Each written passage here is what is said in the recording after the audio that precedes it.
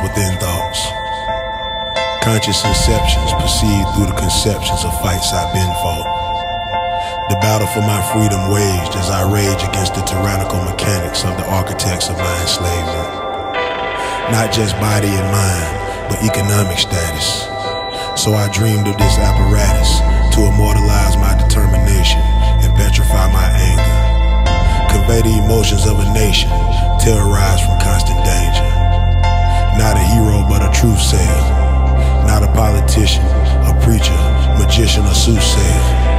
Merely a dreamer, with a muse of rhythmic inscription. A talent many perceive as simply a gimmick of encryption. A seamless spring of seemingly meaningless strings of useless info.